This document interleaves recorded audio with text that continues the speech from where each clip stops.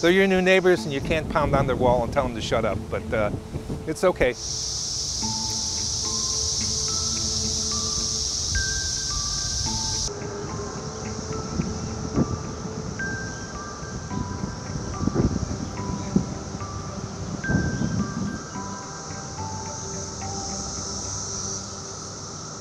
This is just the start, because when they get cooking, it's like it sounds like a science fiction movie from the 50s. It goes up and down with this little noise, and they get cooking.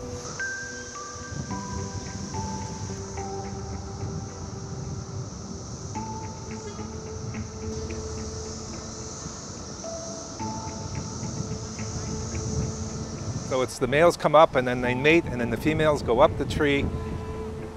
I think that's right. And then what they do is they cut a groove and they lay the eggs.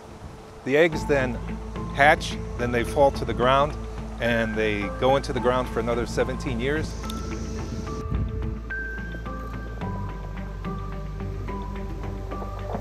It's part of life, but it's a fun thing. It comes once every 17 years, so I hope I'll be here for the next one.